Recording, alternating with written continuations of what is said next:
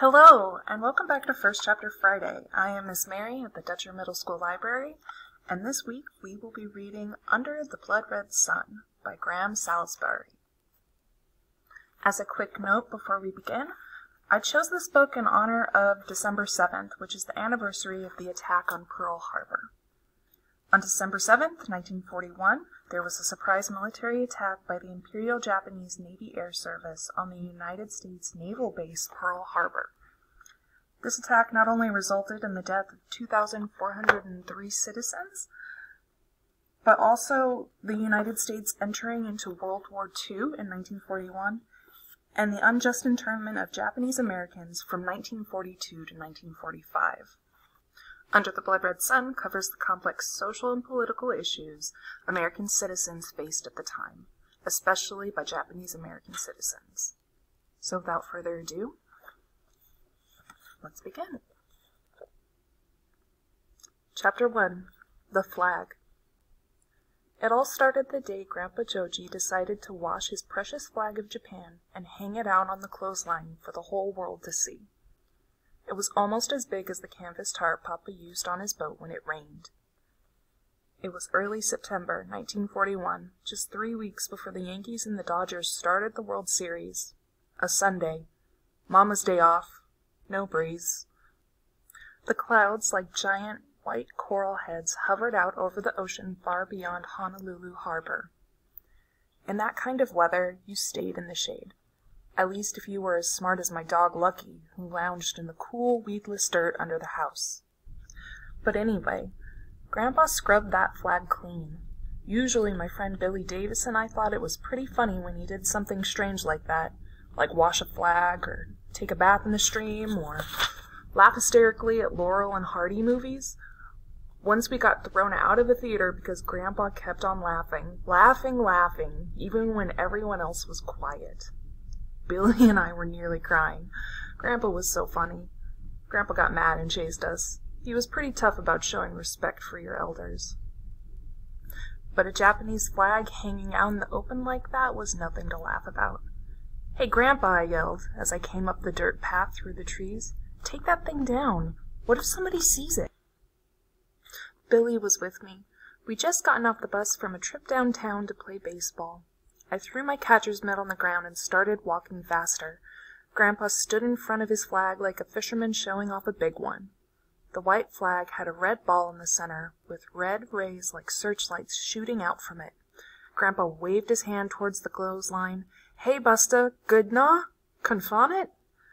"No, not good. How many times do we have to tell you this place is American, not Japanese? American. Didn't you hear what Papa said? Too many Japanese around here, that's what a lot of people think. They don't need to see that flag to remind them." I brushed past him and pulled the wet flag down. It soaked my shirt. Grandpa's eyes got big, like he was so surprised he didn't know what to do. "Papa's worried enough about what the Hawaiians think of us, and what the Haoles think of us," I said. "We don't need anyone to think we're anti-American, too. There's a war going on, you know, and Japan isn't making any friends around here. Papa told you that already. Don't you remember?" Grandpa narrowed his eyes and clenched his fists. His face turned red, and his lips bridged into a fish scowl. "You Japanese," he said. "Japanese." "American," I said. I took a step back and shoved the flag up onto the porch. "No good, Grandpa. No good at all." Grandpa's face grew redder. He shook his fist at me. "What you think you? You Japanese inside. Like me, like Papa." "Criminy," I said, walking a wide path around him. "This isn't Wakayama, you know. This isn't Japan. This is America, and you're going to get us in a lot of trouble with that stupid flag." Just then Mama came out of the house. She didn't look too happy to be bothered on her only day off, the day she used to mend everybody's clothes. "Nani yo? What's the matter out here, Tommy? What you doing?" Grandpa got the flag out again. "Oji-chan. He is Oji-chan." "Same thing," I mumbled. Mama frowned at me, then at Grandpa. My little sister Kimi peeked around Mama's apron, then inched back out of sight when she saw Billy. She was afraid of him because he was so tall. He was only 13, like me, but almost a head taller. and he was white, a haole. But most of all, Billy was Kenpatsu, with yellow hair. Grandpa said in Japan it was a freak of nature to have yellow hair, but I never told Billy that. In Japanese, Mama said, "Can't you listen to your grandson, Oji-chan?" Then in English, "Mr. Wilson, no like that kind. We could lose this house."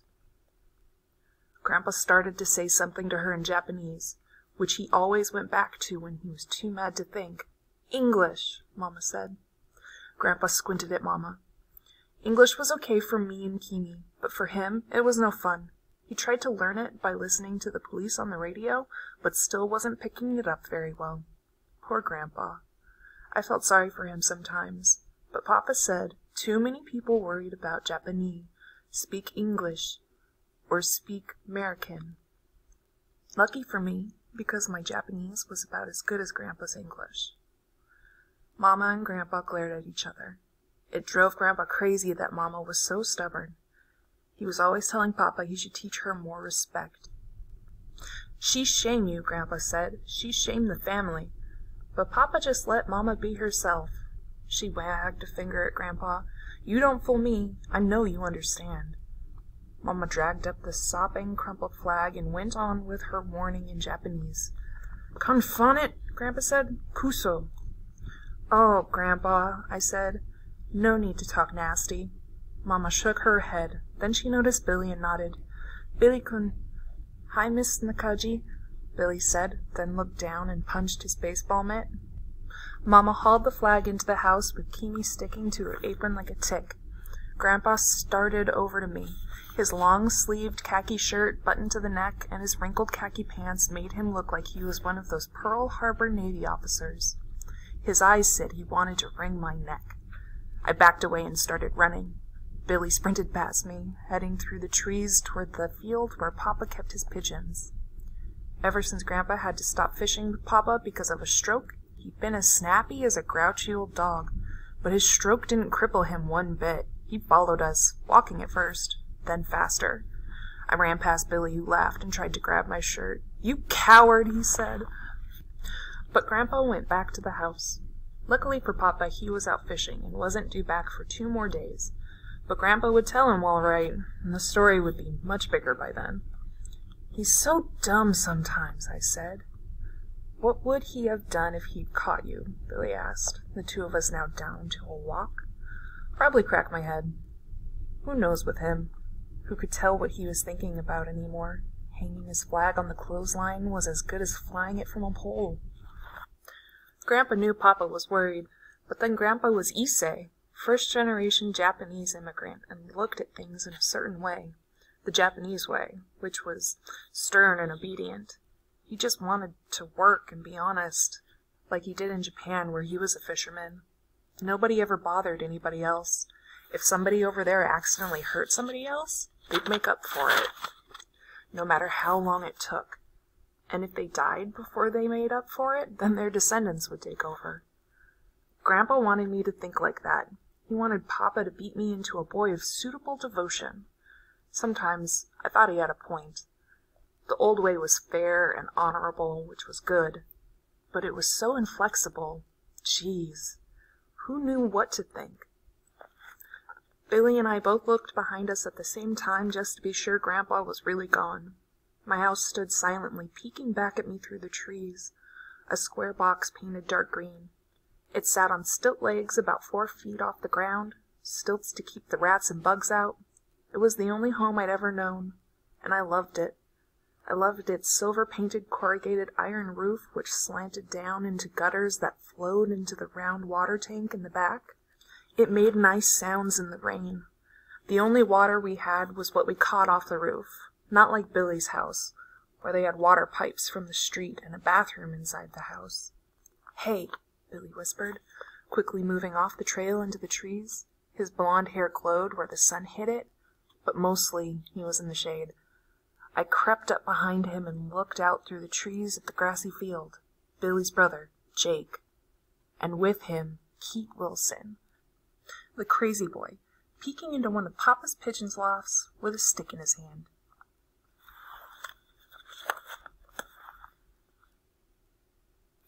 And that's the end of Chapter 1 of Under the Blood Red Sun by Graham Salisbury.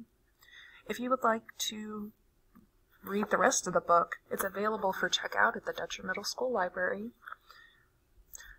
I highly recommend it. It is a great piece of historical fiction.